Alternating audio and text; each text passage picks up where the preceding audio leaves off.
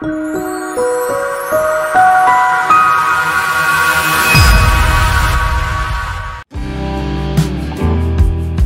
guys, welcome back to another exciting episode of Just Brilliant Adventures with Roz and Dave.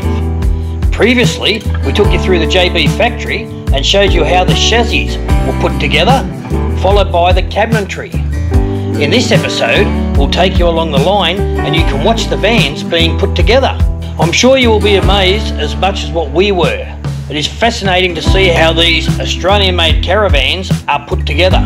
If you haven't already, go back and watch part 1 and 2 before watching part 3.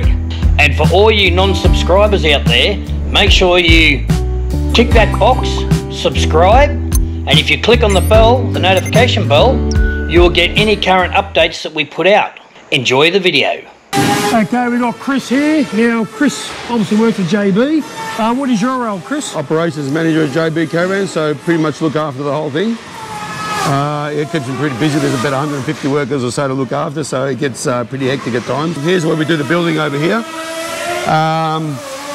So we've got all the new CNC furniture, cut furniture, everything's slotted, everything's drilled. So it's all done beforehand, so there's no thinking involved with anything here. It's very just easy furniture just to put together. So this is the way of the new furniture. Everything's slotted and drilled, so there's no thinking involved. You'll find that the whole van is designed like that, so nothing can be put in the wrong place. All the electrical will get done, all the internal fitting will get done here, all the hinge holes, all the plates for the striker plates for the doors. So everything's done beforehand, so it's just a lot easier flow to get through. So I notice you have two ways of doing it. One where you've done all the cabinetry, then the sides go on. Yes, this is good. Where you do the sides and then the cabinetry goes in. That's the traditional way. Now this is, like I said, the new way of building from inside out. Where, like I said, it's a bit easier this way. That way you can do all the wiring, all the plumbing from the inside out, and it's just a lot easier to work with. That's the way it's going to change eventually. Why has it taken this long to work that out? Time, money, yeah, there's a lot of resources, there's a lot of thinking involved in the new ways of doing it. It obviously looks like a lot easier way to do, and even like to get your fridges and stuff in, I suppose, before putting the doors and all that on. Well, the fridges will go in later anyway, regardless, because you've got to have serviceability in case they do break down. You can get them out of the door or the windows anyway. But most of it's just easier to work with. You get probably a lot less problems when you're doing the wiring on this the new build, because we staple the aluminium or staple the walls. You don't hit any wires, so it's a lot easier with all the wires internal. So you'll see the routes. They run in the channels. Yeah, you'll see all the routes for the wires. Yep. They'll run through from cupboard to cupboard. They'll run through the channeling up the top there. In the top there. Is this still going to have the traditional wooden walls go on it? Yes, correct. Yeah. Now, you've got two different styles of vans. Obviously, you've got a smaller van and then you've got the off-road vans, or the on-road, off-road. Yep. Somebody earlier on mentioned something about stage 1 or stage 2, line 1, line 2. Line 1, line 2, yes. Okay. So they're all the off-roads. Off-roads is in there? Yes. And on-road? Correct, yes. Righto. And are you doing the same with them as doing the cabinetry beforehand, or? All the cabinetry, it's just built, as you see, as the one you're getting, is built from the outside in. Okay. Yeah. So we start putting the walls first, and then we build on the inside, where this way is inside, and then the walls are last. As you can see on this van here, where the plumbers run all the wire or the plumbing through, or beforehand, like I said, it works out a lot easier rather than going inside the van. You can work from outside the van. All the wiring gets done beforehand, goes through the channeling. Let me ask you this. Yep. So that is easy before the wall goes on? Yes, correct. What happens once the van's finished?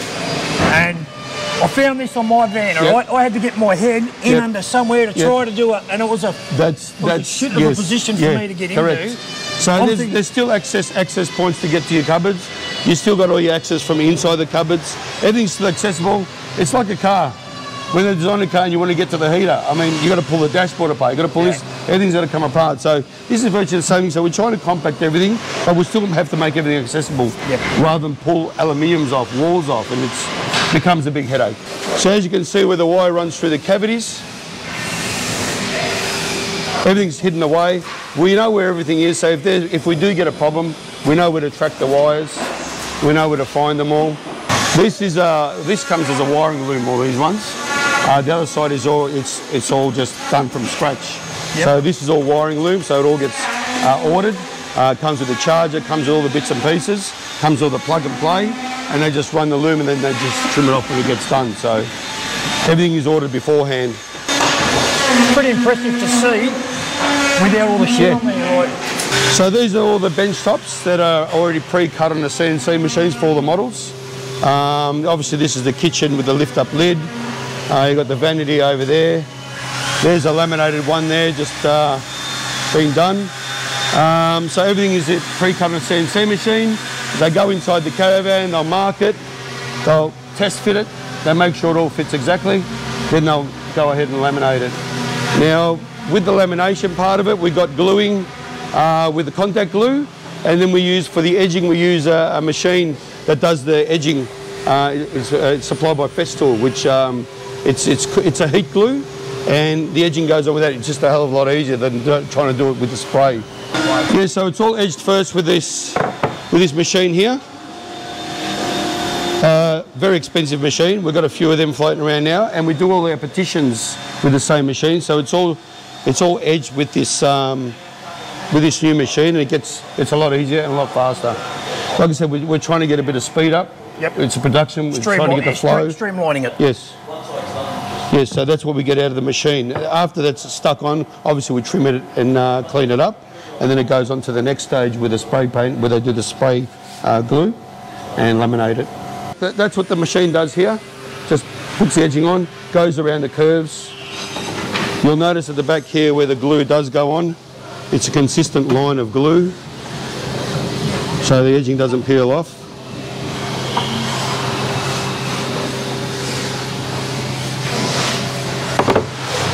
And this is the finishing part of it. Are these all the edges down here? Yeah, that's all the edges, yes. And that's one of the finishing up products.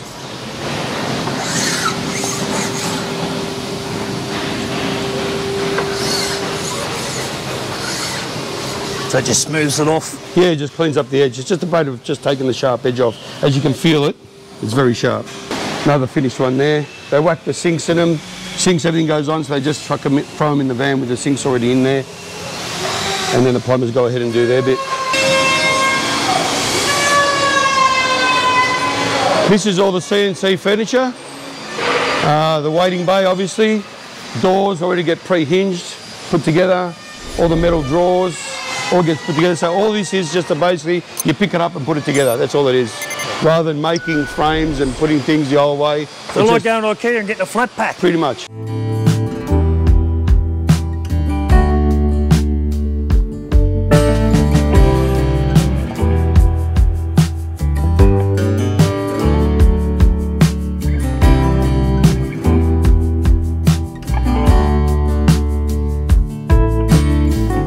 So before they hinge it, they have to pull off that coating anyway, otherwise once you put the hinge on, you can't get the plastic off.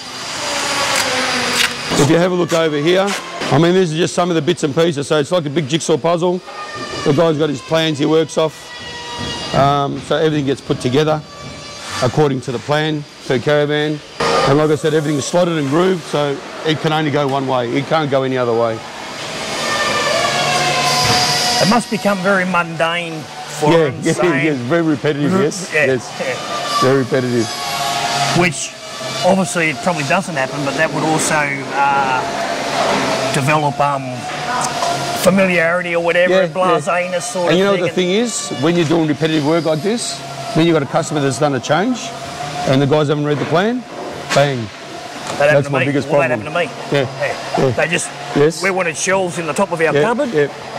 We got it up there in those shelves, so the boy's up there, but luckily he's a cabinet maker up there, so he's put them in for me, but like, I was just lucky. I'm trying to educate my team leaders now to start reading the plans at the beginning of the day and at the end of the day. You're only doing 3 or 4 vans a day, depends which area you're working in. Grab the plans in the morning, have a quick read yourself. If there's anything different, tell your workers about it, because they're going to miss it, Even though I tried them to read the plans, they're still going to something up. I don't want to be nice about it. That's how it is. That's production, Oh, and this Corona thing has just killed everything. Oh, killed it. Oh, and you said 150 odd workers or something, did you say? I've got average last week before, since we've started, I've had average about 45, 50 people away a day. What, a day? A day. A day. I'm down to about 22 today, 19 yesterday, 24 the other day. So I'm starting to get back on top of it, And usually average about 6 to 8 a day, I normally average anyway. That's before Corona. Yeah. So. Wow. And I've got to deal with shuffling everyone and trying to multi-skill people.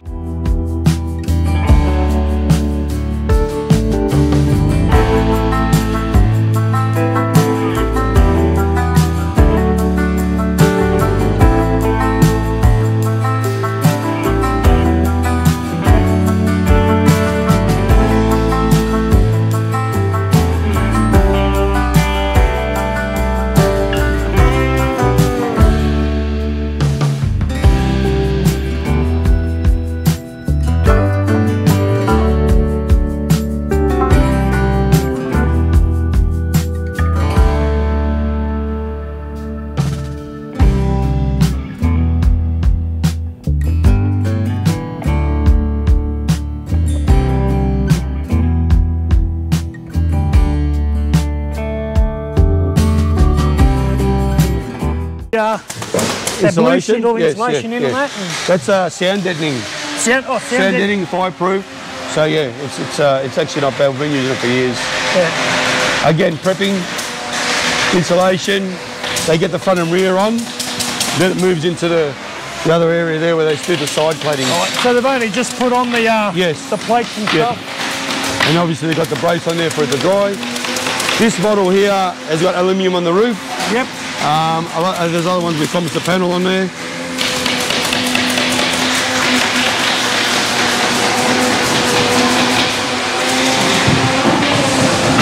So that'll be just the wooden roof before that goes on, yeah? Yes, correct. And they just move them along the progress line, do they? Yep. Yeah. Probably by lunchtime, we'll move the line, then at the end of the day, we'll move it again. Okay. Yeah. I've done one where the checker plate's ready to go on, and like I said, we've got the Lucabon ready to go on. Now, all your lighting and your cameras, that goes on with the electrical part? Yes.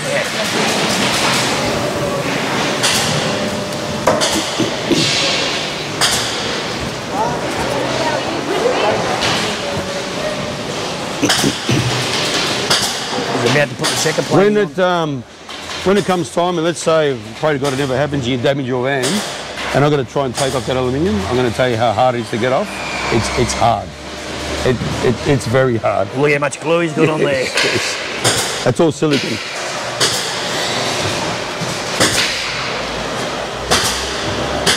When the sun hits these things, they start moving. There's at least 3 millimeters of movement in it. We'll go into aluminium. Yep. So after this process, of course, goes the aluminium.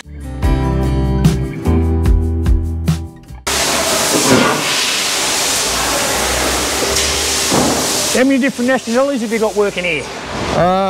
Multicultural. I think I've got everything here. I've got Laos, I've got Philippines, I've got Greek, Italian, Serbian. Multicultural. So this is the van now, plated up. That's with the composite panel, front and rear, sides, and the checker plate. They're still a lot of people using the aluminium, of course. So they're still having the traditional aluminium, which is, a lot of people still like using it. It's a little bit more lighter, but it's all factored into the weight of the van anyway. So next step will be just to fill this up with silicone, put the J mold on, and then all the silicone oozes out. Job done. So there's the van over there with traditional aluminium. Yeah. Oh, what do you have on yours? Oh yeah. Yeah, I've gone with the one, the grey that comes from Germany. Apparently you got two types. Yeah, Dibond. This is good. If you damage this, you can replace the panel. When you damage that, you replace the panel, yeah? So that's the only downside to it. So this is still good, still strong. But like I said, that's a clean look, easier to clean, yeah? There's something that I didn't know with the aluminium. It overlaps like on a fence. So if you damage it, you just replace the one panel. Obviously with the composite, you've got to do the whole entire wall.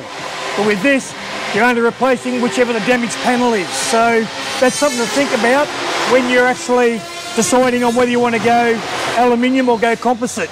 The other thing is weight. That's the other thing you've got to think about.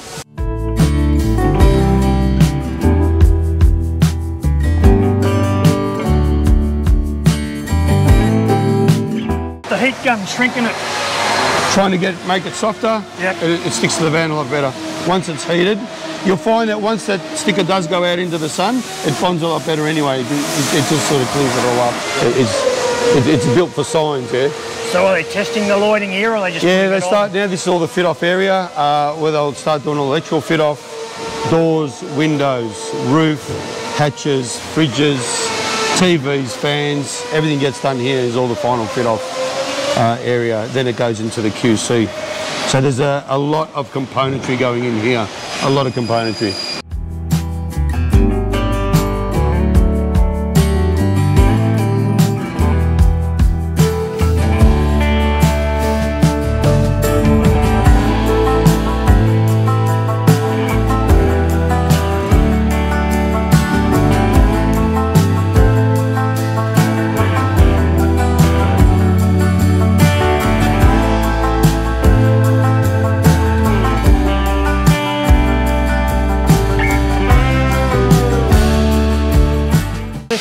This is all part of the finishing. So it starts from, the plumbers, electrical and finishing all gets done here.